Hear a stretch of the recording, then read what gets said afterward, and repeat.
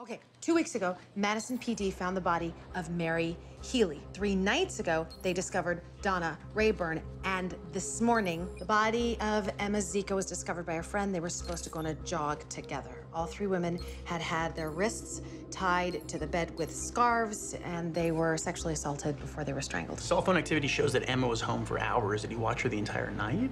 Whether he knows the victims or not, he's hit his stride, and he's not going to take time to cool off. Wheels up in 30.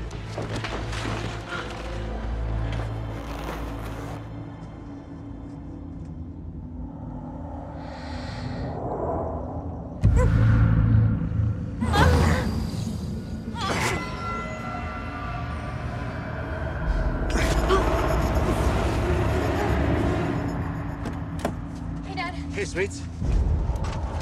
You, ready for your chemistry test? Yeah, I think so.